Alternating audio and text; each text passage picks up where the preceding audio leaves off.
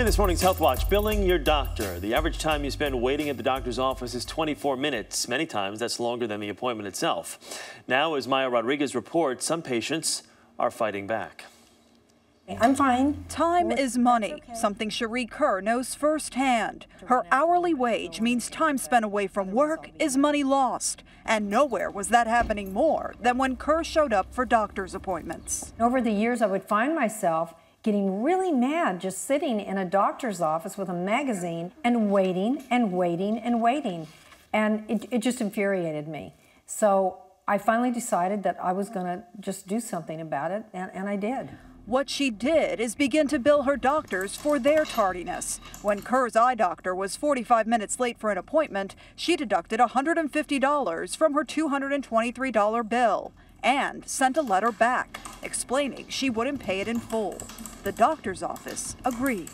If they're going to start charging us now for being late for an appointment, which many of them do, I think we need to do the same thing to them.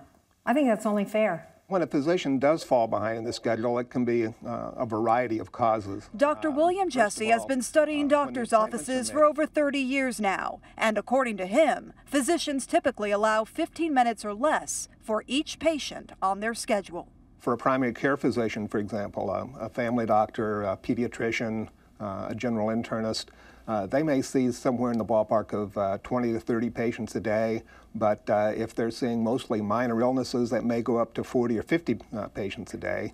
Hey, Fred. How are you doing? Dr. Cyrus Picari figured out his own solution to the time crunch. He pays his patients $50 when he runs late. A lot of people say, well, my time's valuable, and physicians will charge no-show fees, for example, for $50.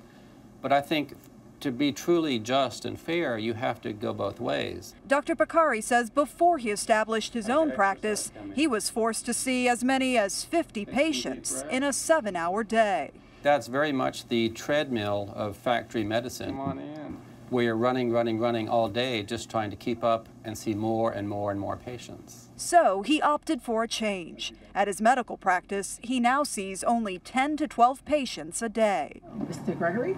And patients say they appreciate Dr. Picari's effort. Is he usually on time? No, he's always on time. As for Cherie Kerr, her best piece of advice, talk to schedulers about how the office runs and choose wisely. I think you should go shopping for a doctor just like you shop for shoes.